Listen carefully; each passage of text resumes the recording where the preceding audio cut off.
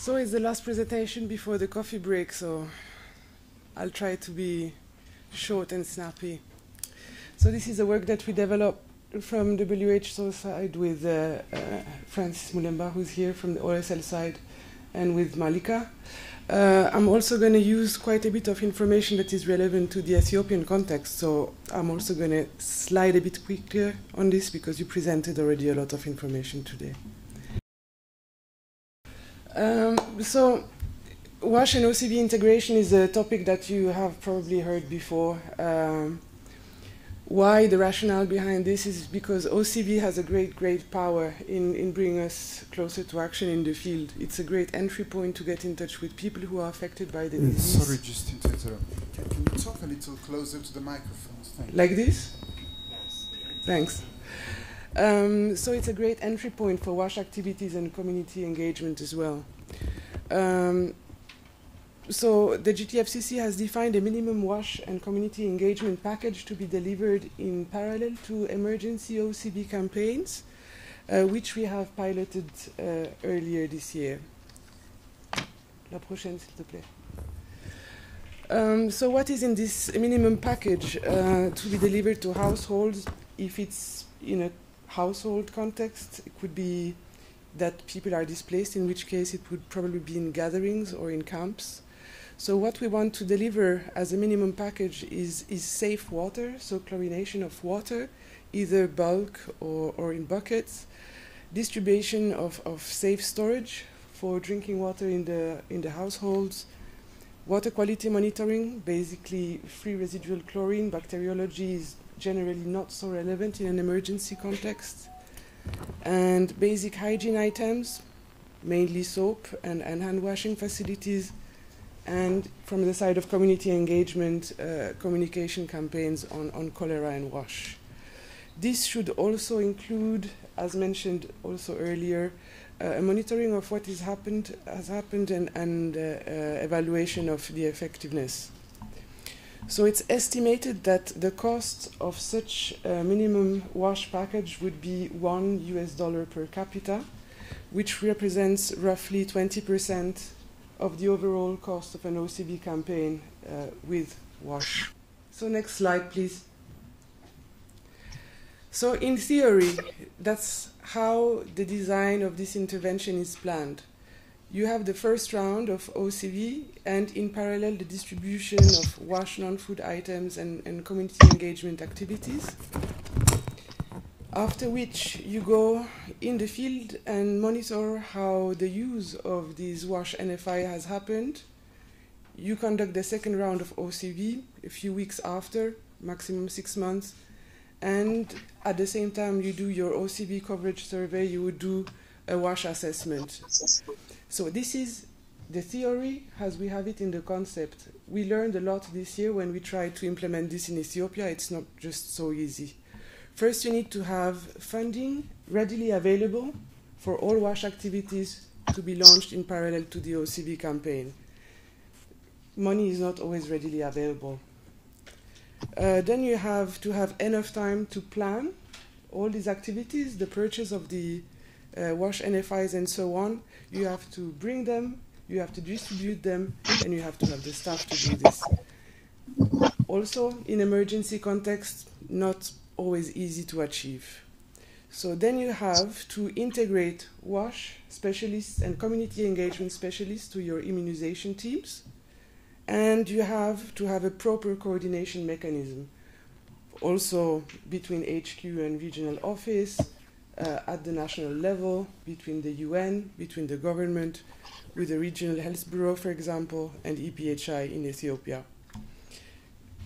I would say in general, it happens a lot that OCD campaigns are planned and that WASH activities are happening in parallel. The problem is that they are not coordinated. That's what we tried to do this year in Tigray. Next, please.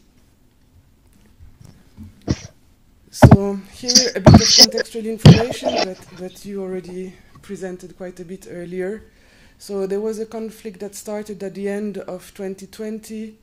The situation deteriorated quite rapidly. We noticed in May that basically the health system and the wash services were not functioning adequately anymore, and that there was a really, really high risk for cholera. So that's when we started planning for this OCB and WASH joint activity.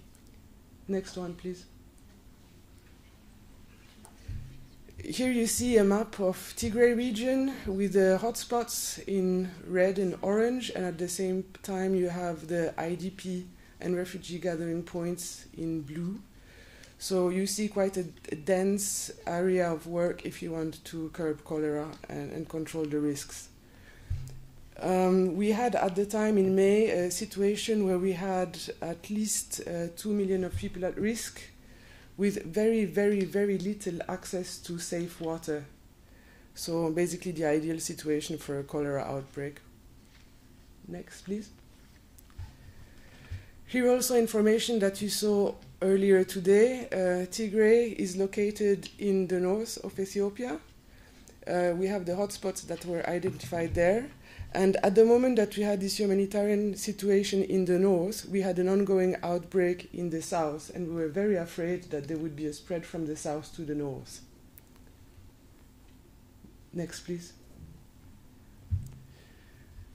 Here also we can see where the campaign was planned. It was quite difficult to plan. We had to know where access was possible, where safety was sufficient for us to prepare the activities, and where there was cold chain. And just then, when we had a vaccination plan, we could start work on the design of the WASH and community engagement activities.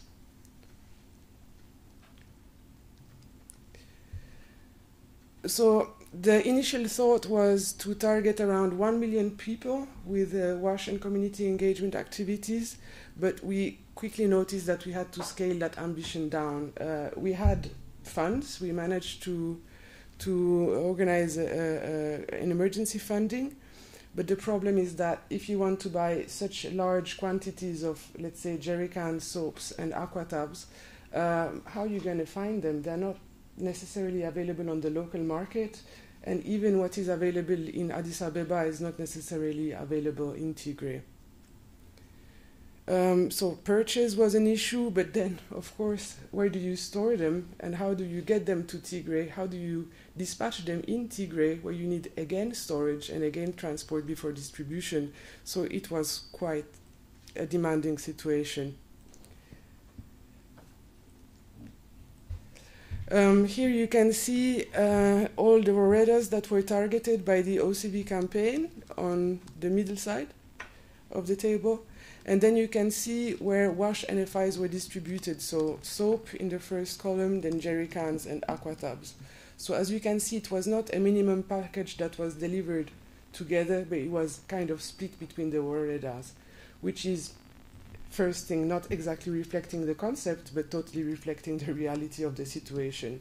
And knowing that we're in a humanitarian situation, better to give something than to give nothing. So we decided we will go for it the best way we can. So for the challenges, the list is of course a bit longer than this, but we decided to focus on the main points. The conflict was still active at the moment of the OCB campaign and distribution of WASH NFI. So how do you manage to know what is possible and achievable on the ground? Cold chain is an issue for OCB, but of course impacts WASH distribution, because we cannot do vaccination where there is no cold chain. Therefore, we cannot distribute WASH items either. We, of course, had access issues, telecommunication issues. The networks were down most of the time.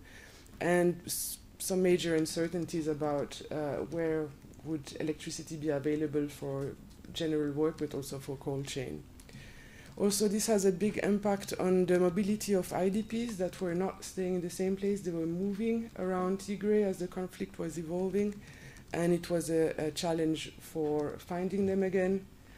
For the second round, for example, or it would be an issue to know where we would find them and where the needs would be biggest at the time. Of course, in terms of timing, the OCV request was already launched and approved, and we didn't have the WASH NFIs. We hadn't even started the purchase order. So in terms of timeliness, some big challenges. Transport, already mentioned. And in our case, the lesson learning process was not based on an evaluation of the approach, but how we lived through the implementation of this approach. We never had the chance to go and really check how the targeted people used those WASH NFIs, if the combination of OCB and WASH NFIs was effective, because we never had simply the option to go and do this evaluation step. So for the future, how would we do better? The idea is first to have an emergency stockpile not only of OCB but of WASH NFIs. We have to think strategically where to have it. We cannot have an emergency stockpile in each and every country, but we could try to have a regional approach. We could try see where the risks are the highest and where we could prepare for such a thing, not only in terms of items and storage, but also in terms of capacity and preparedness in place. The type of WASH items, just a simple example, and I think, Francis, you can maybe, if there is interest later on, give some explanation. We bought a very, very large amount of jerry cans in Addis that we brought to Tigray, and they were not collapsible. So these were, I don't know how many trucks were these? Sorry. If I remember pretty well, I think it was 12 big trucks. With double, huh? With a remorque. Yes. So you can imagine, it weighs nothing, it's just a massive volume, it's a very long distance. Next time I think we will try to go for collapsible jerry cans if we can. CFE was a very effective funding mechanism. I think it proved to be working, at least in our case. And then integration of staff, not only WASH and OCB people, but also logistics. I think without OSL on our side, we would never have even managed to start this. And maybe try to be a bit less ambitious for the next time. Maybe an area where it's easier to work in terms of access and security. Maybe go for something smaller. But, I mean, we will try again probably next year and come again to tell them another story. So, I don't know, maybe Francis, Malika, you want to add some information on this? Thank you very much. It was a very nice presentation. I give the floor maybe to Francis, who was there during and who organized this distribution, and I was there after for the campaign. No, thanks, Justine. I think you covered the main points. We have seen that there were quite a lot of challenges. And I think by that time we had even made some recommendation, of which I think if we have to do the second round today, we have to revisit them, because probably they don't hold the floor anymore because the situation has changed. But yeah. I mean, as Dr. Martin and all the people, Dr. Vincent, all the people that were there, the challenges were there, but I think it was worth trying. Thank you. Thanks, Francis.